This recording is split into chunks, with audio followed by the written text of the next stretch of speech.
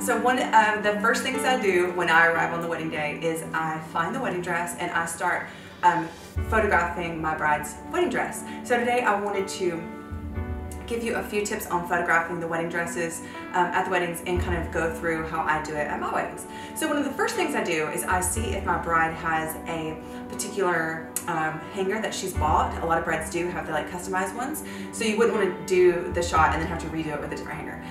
Secondly, if they don't have a beautiful hanger, then I definitely try to get the prettiest one that's at the hotel. So I try to make it like all white, or make sure it's a wood one. You don't want to have like a plastic hanger. It'll make all the difference if you really just take a little bit of extra time to find a better hanger.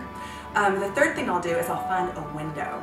So a window is pretty much my go-to for shooting the wedding dress. Every now and then you'll see me doing it like on like a painting or a wall or a chandelier, but 95% of the time I'm shooting it against a window and it's going to be backlit. The fact that I'm overexposing because I'm backlighting this white wedding dress so much.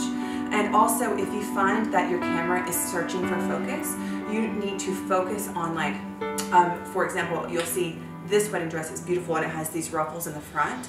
And so there's a little bit of shadow like in the very front. So if your camera's ever searching for focus, you look for the place at the most contrast because that's where your camera can grab the focus.